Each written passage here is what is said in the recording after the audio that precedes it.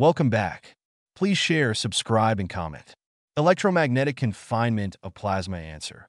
Electromagnetic confinement of plasma is a method used in nuclear fusion research to confine hot plasma, a state of matter consisting of ionized particles, using magnetic fields. This concept is crucial in developing fusion reactors, which aim to replicate the process that powers stars like the Sun. Here's how electromagnetic confinement works. 1. Plasma and fusion. Plasma, consisting of positively charged ions and free electrons, is heated to extremely high temperatures, millions of degrees Celsius, to initiate nuclear fusion.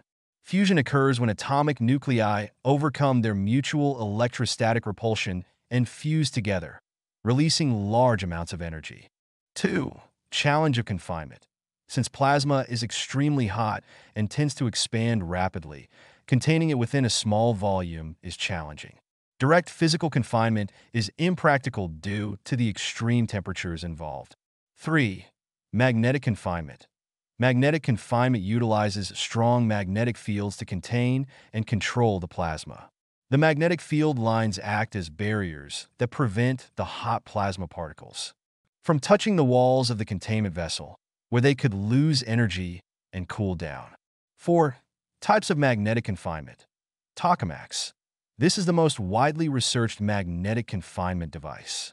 Tokamaks use a toroidal, donut-shaped chamber surrounded by magnetic coils to create a combination of toroidal and poloidal, vertical, magnetic fields that confine the plasma in a stable manner.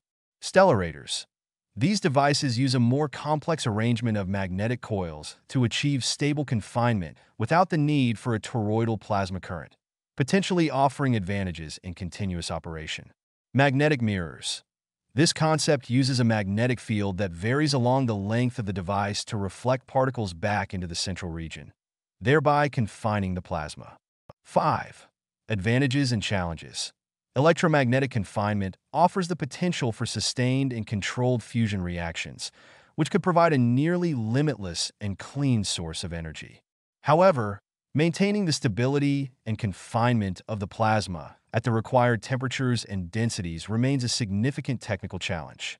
In summary, electromagnetic confinement of plasma in fusion research relies on using magnetic fields to control and confine extremely hot plasma, allowing scientists to study and potentially harness the power of nuclear fusion for practical energy purposes.